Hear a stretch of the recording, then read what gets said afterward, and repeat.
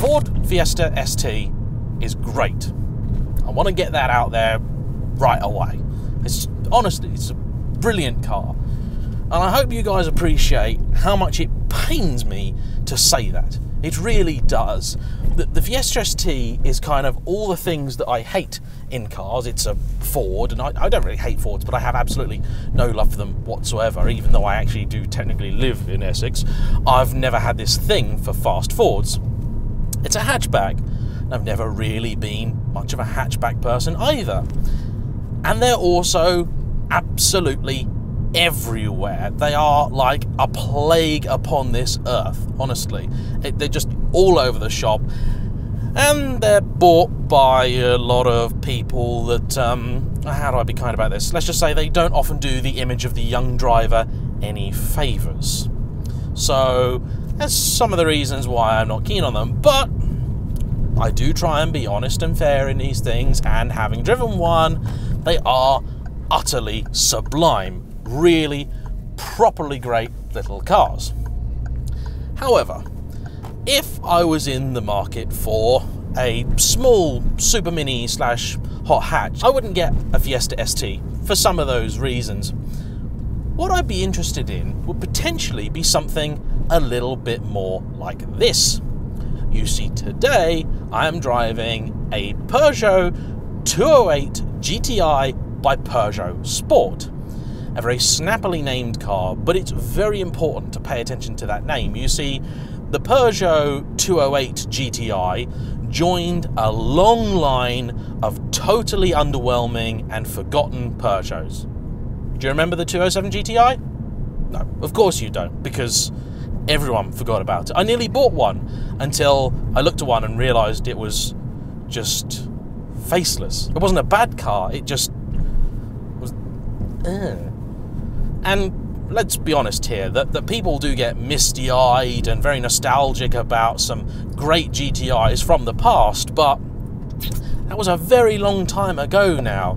In much the same way that I really wish that Lotus would stop telling people how many F1 championships they won, because the minute they do that, the awkward topic always comes up of, when was it that you actually won the last one? And so the same thing is with Peugeot, that they'll tell you how brilliant the 205 GTI was, and then they'll sort of very quickly get embarrassed after that. Now, 208 GTI came out, and it was alright, but it was no Fiesta ST, it was no mini John Cooper Works with which it shared some parts. And Peugeot look at this and they go, right, okay. And some blokes in Peugeot went, right, hold my wine. And they created the 208 GTI 30th Anniversary Edition. And it was a totally different beastie. Now, you may remember the 30th when it came out, because it was that weird one where the front half of it was matte black and the back was red, and it's kind of had a bit of a stripe thing going on. It's a weird two-tone colour scheme. I remember that, and I suppose it's maybe quite clever of them because it's a pretty identifiable car. That being said, I've never actually seen one on the roads. What I'm in today is essentially the production version of the limited edition, because everyone agreed that actually the 30th was actually quite a good car, and so they thought, right, well, let's just carry on doing that. Now, it would be very easy to be quite cynical about this kind of thing and look at it and go, oh, well, all Peugeot have done is done the very typical thing. If they found a box of stickers and some fancy seats, and hey presto, new car. Not the case at all. They have absolutely gone to town on this car. Now, it wasn't cheap when it came out. Oh no, you're talking about 23 grand. You're talking more than Fiesta ST money. But they changed the front brakes. They're now Alcon items, and if you don't know about them, Alcon are a very serious manufacturers of brakes for motorsport teams and all sorts of things. They changed the front dampers. They changed both shocks and springs. They changed the anti-roll bars. They upgraded the engine just a little bit, but more importantly, they essentially transplanted the whole running gear from the RCZ-R, which includes a very trick limited slip differential. Inside, you have these nice figure-hugging bucketish seats and the smallest steering wheel I've ever seen fitted to a car this side of a Caterham. And what does that do to the car? Well, first off, I can feel every single lump and bump in the road. Honestly, it's not unacceptably stiff, but if I was being nice to it, I would call it very firm indeed. However, this car's sole purpose in life is to fire you down a back road with a massive smile on your face. Conveniently, in about 60 seconds, I've got one of my favourite B roads coming up, and you're going to enjoy that then. Before I get to that though, what I want to talk to you about is the fact that the interior does actually feel somewhat higher quality than I thought that it might. You got the usual mixture of that you do in French cars, of sort of scratchy plastics, but then nice glossy bits, the odd bit of leather that seems to have accidentally landed here. And the gear shift is a definite weak point. That is an area where the Fiesta ST scores much better than this. It's a bit ponderous, a bit vague in that way that French gearboxes often are. The pedals, similarly, they're weighted a little bit oddly.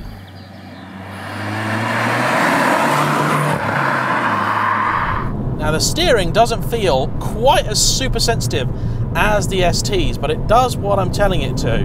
Now in fairness, this car's owner, Nick, has warned me several times about the lumpy nature of this car's ride, and actually I've encountered a lot worse. I gotta be honest about that. Doesn't sound particularly inspiring. In fact, I would say that the Twingo 133 that I drove not too long ago actually sounds an awful lot better. Ah, cyclists. What a very French thing to experience. This tiny wheel is actually quite a lot of fun. It's very interesting. It's got a weird thing, and actually, okay, so confession time, I have owned two Peugeots before, and I've also, my mum has had a Citroen as well, and they seem to have a similar trait. The off-centre, you know, from straight ahead, they're never quite super responsive. They're always a little bit, not unwilling, but you just have to turn it a little bit more than you think you would. I do personally quite like a sharp off-centre response. That can, however, make a car a touch hyperactive. Now, today we have a nice dry road, and it's actually relatively warm as well. It's 13 degrees out there, so the car shouldn't be struggling for traction anything in a straight line. Now, okay, while we're stuck behind the Waitrose van, let's talk more about some boring things, I guess.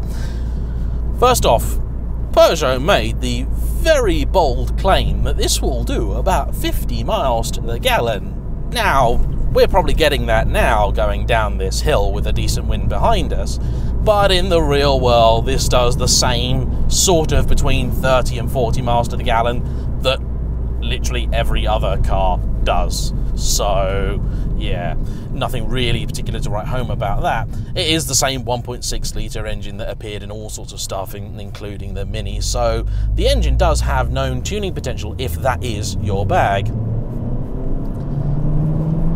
I would be tempted to put a slightly more Asbo exhaust on it, or an air filter or something. But this is not a straight line speed car at all. And that's absolutely fine. The steering wheel is actually quite cute. I do quite like it. Now, Nick has had this since it was brand new, and they've put about 30,000 miles on the car. In fact, this morning it probably was sat on exactly 30,000. And in that time, it's been fine. It hasn't broken whatsoever. What it does do, though, is it has a real appetite for front tyres. That diff and the fact that this car is quite enjoyable to plough down back roads means that you do go through those at a fair rate, let's just say.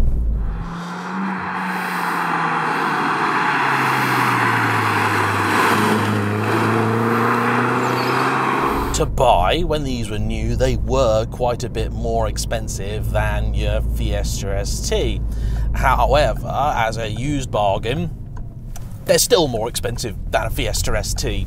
I suppose that's the price to pay for something being quite a bit rarer. Now, I couldn't tell you whether it's going to be much cheaper to insure one of these than a Fiesta, but I suspect that it might, because insurance companies are generally quite predictable and they will look at stuff based on largely statistics. And because Peugeot didn't sell very many of these, that means not many 20-year-olds put them in hedges.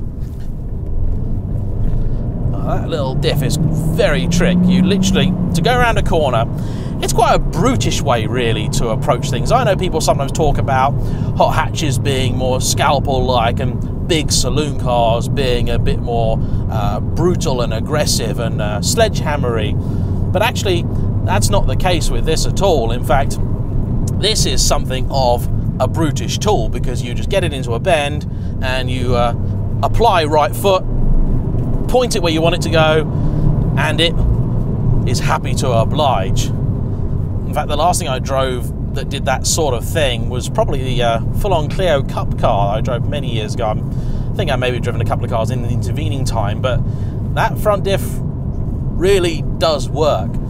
Now, I also drove the Renault Sport Megane, the newest version recently, and this does behave actually in quite a similar way. Let's just see, I'm just going to be a thug here. Just foot flat down, and it follows the camber a little bit, straight to 6, up, and it bounces up here, and it just doesn't care. It just goes for it. And actually, the more you lean on it, the better it gets. Stay.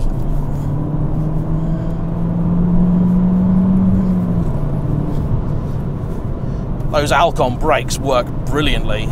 Oh yeah, you can fire this thing down the road. Now it doesn't, that steering never talks to you in the same way that the STs does.